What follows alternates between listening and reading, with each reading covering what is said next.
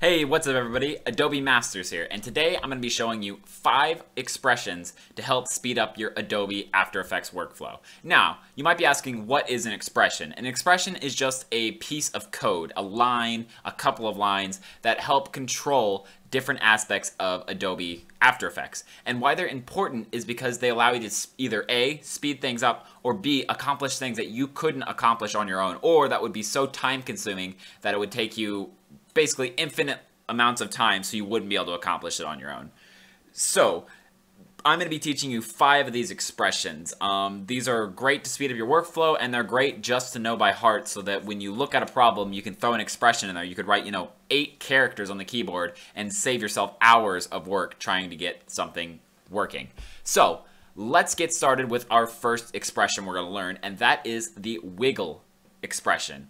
This is used widely in a bunch of different areas. One of the main areas, is I actually just made a tutorial on this, is that you can use it to add camera shake. So for example, if you have a shot on a tripod, you want to add a little random movement, you can use the wiggle to do that. And so the first thing you need to do is just go up here, go to new, and create a null object. And the reason we're doing this is so that we have control over the wiggle later. We don't need this for a wiggle, but we're going to create it so that we can gain the control that we want.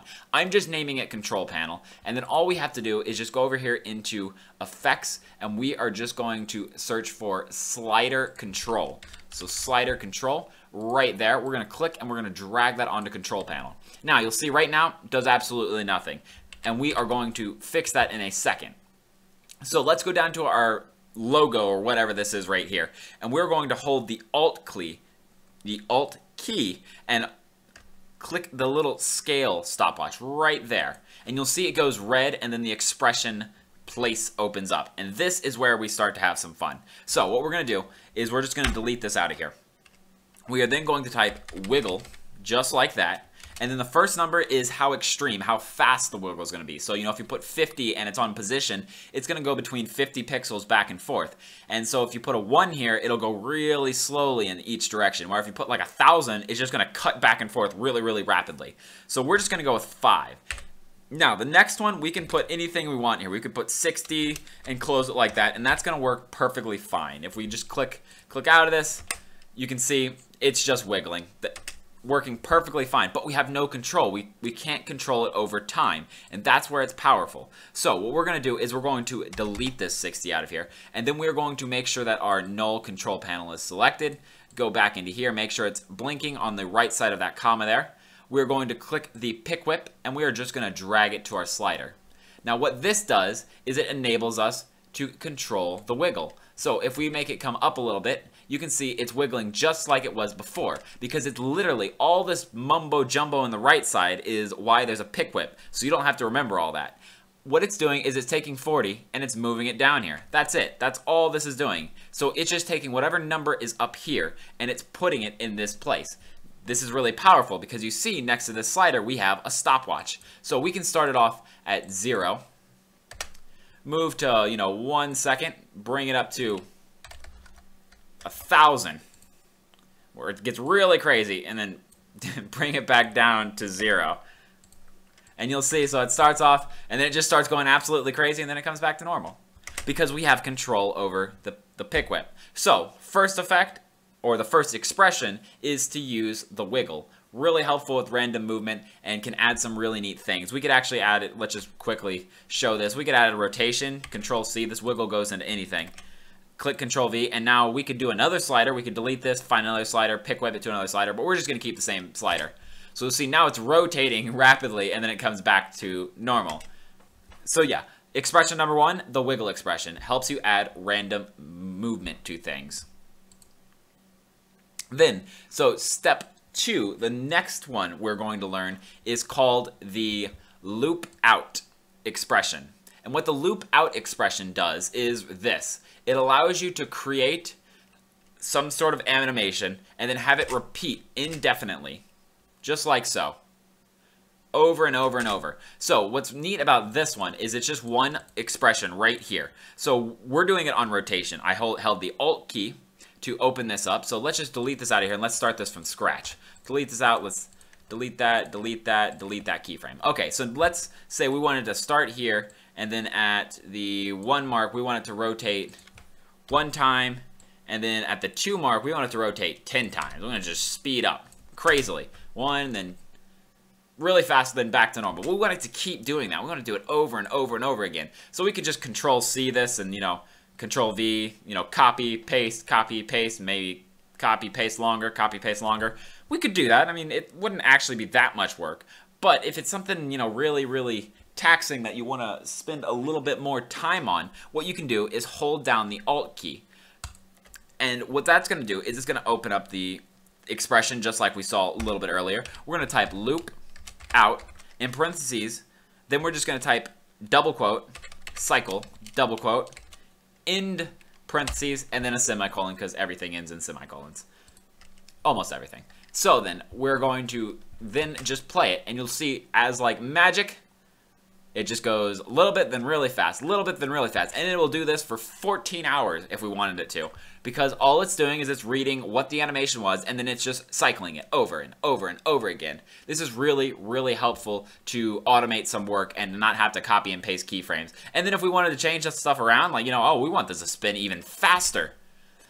We won't have to go and, touch every single one of these keyframes. What if we had like 1,000 of these things? We'd have to go and move everyone in. It's just unmanageable. So all we have to do is we have 3 keyframes now, and we can just affect everything.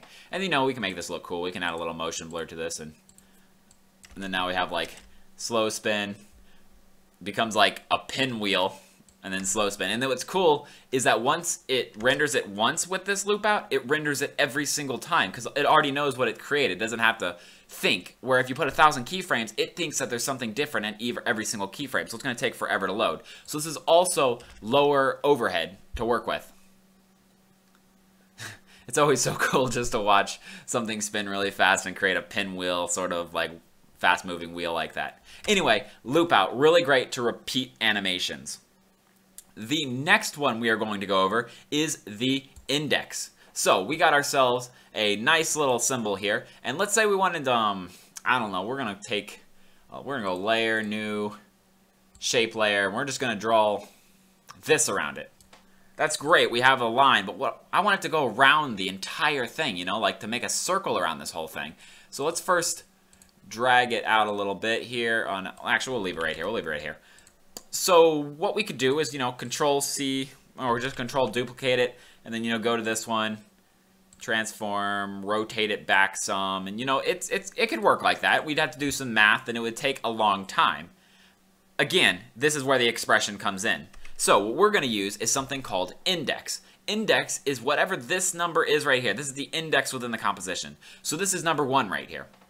So we're going to go down in here to transform. We're going to hold the Alt key on the rotation again, and then we are going to type in index, just like so, and then times, because we want it to go in 360 degrees here, times 360 divided by, we want 20 of these, so we're going to divide it by 20.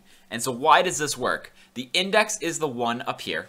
Then it's going to be multiplied by 360 divided by 20. So basically what we're doing is we're creating 20 fractions of 360 divided by 20. And let me just show you the magic of this. So you'll see this one adjusts to where it would originally be at 1 because it's not 0. And then what we do is all we have to do is this. It's so easy. Control D. And just like that, we have created 20 of these things that rotate around a center common point. And yeah, just like that. So what we've created is this really, really quick effect just by using an expression. And if you really get thinking, you can use these to like really, really save yourself some time, especially if you get smart and kind of like move around the indexes and know something is going to be duplicated in such a way. So then, the index, really great expression. Just it's actually just a variable, really great thing to know so you can throw some expressions in there and kind of get your work moving quickly. The next one we're going to go over is time. And I just created a little animation here to show you some fun that time can do. Like a little spinning thing kind of earlier, except we added just a little bit of something here. I just added a position movement from here down to here, added some motion blur. And what is the effect that we have created right here? So we go down to the rotation, we open this up, and all time is, it's another one of those variables, just like index. Time is a number, so right now it's 0, and then the next one is going to be 1, the next one 2, next one 3, every frame is going to change. And why that's important is because now we have something constant that changes over time. And whenever we have something that changes over time, it's going to manipulate something else. So for example, this expression is saying we want to take the rotation and we want to move the rotation by time times 1,000. So, you know, we could take this and we could pick whip this. So, you know, we could take this and click on the control panel, highlight this second part, and pick whip it up to the slider right there. And so instead, now the slider has control over the spin. And you'll see that it wasn't as nearly as much because it's only 40 instead of 1,000 this time. So, you know, now we can move this around and kind of see what it's doing.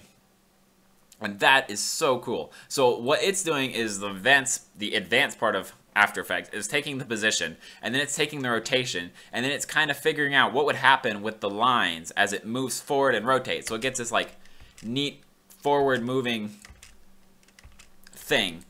But what's important about this is that we understand that the use of the time variable can allow us to control something over time. So we could control a position over time. So instead of having to create a bunch of little keyframes, we could just create one little expression and have something move across the screen at the same time. Anything. Time is extremely important, just like index. It allows us to control something on the screen over time. And then finally, our last one, which we're going to go into this comp to do it, should be named differently than wiggle because we already gone over that. But anyway, the last one is a little bit of a combination, sort of a bonus. So now that you've learned a bunch, kind of what you can do with everything. So let's go into rotation here. Let's open, yeah, there we go. Well, let's hold the Alt key just like normal. Go back, we're now into expressions. And what we're going to do here is we're going to create a bracket. And this is just saying this is going to be the rotation. This is the end rotation. So we're going to type rotation in lowercase letters. Then we're going to say plus time minus endpoint in parentheses, and then times our velocity. And our velocity can be a number, just like, you know, earlier. But what we're going to do is we're going to create the exact same thing we've been doing, and that is we're going to grab a slider control, throw it onto our control panel. It's okay. And then we're going to click this, and we're going to pick whip that last one up to the slider control. And now you see everything has resolved itself. Make sure if it doesn't resolve itself that all the parentheses are closed. You have time minus endpoint in open and then close parentheses, and then both brackets are closed and no semicolon at the end. So what this does is we can say we want it to go by 23. And now what we have is a rotation, a constant rotation over time. And this, like the others, will go on indefinitely. And you might be thinking, hey, I could use the loop out for this, or I could use time for this, or I might even be able to use index for this. And you are right. That is the power of expressions. There's a bunch of different ways to do a bunch of different things. And understanding and thinking like that is how you come up with ideas quickly so you can throw an expression in and keep going. So yeah, the last one is kind of a combination of all of these, what you can do with a bunch of different expressions. And if you put brackets, you can control a lot of things. For example, if we put up here in position, what it has is 2 brackets here. So we can go, it's number, like 210 by 70, comma 70, close bracket. And then what it does is it's going to literally move that to the number I just added. That's its new position. 210 is the X and 70 is the Y. If you're getting, really thinking about this, that means we can add we could go time. And now as time goes on, you'll see it's very, very slow. The position is 2.4 because it's going by the seconds here. So we want it to move a little faster than that. So let's go by times 10, let's go 100, let's make it that quick. Times 50, we'll make it a slight skew. So now you see you have this slow moving object going across the screen with its X moving, or its Y moving quicker than its X. No, reverse that. Anyway, that is what's another little expression you can do is you can create the bracket here and then kind of come up with your own stuff to make the X and the Y move over time. And like I said, now you don't have any keyframes to deal with or any of that stuff. It's just all one number that you can change. You could throw these both onto a slider control and you have a lot of fun with it. Thanks everyone for joining me for those 5 quick expressions to speed up your Adobe After Effects workflow. If you really like what you can do here, look up some expressions, look up tables of these things, and just get, experimenting. They are really strong and they can really help you become the next level Adobe After Effects. That really is what separates you from like a novice or an intermediate to an advanced, is understanding and using expressions in your work. Thanks everyone for joining me. If you want to see more content like this, go ahead and hit that subscribe button. If you want to see, or if you got any questions or comments or, suggestions for future tutorials, go ahead and throw those in the comments below. And until next time, guys, see ya.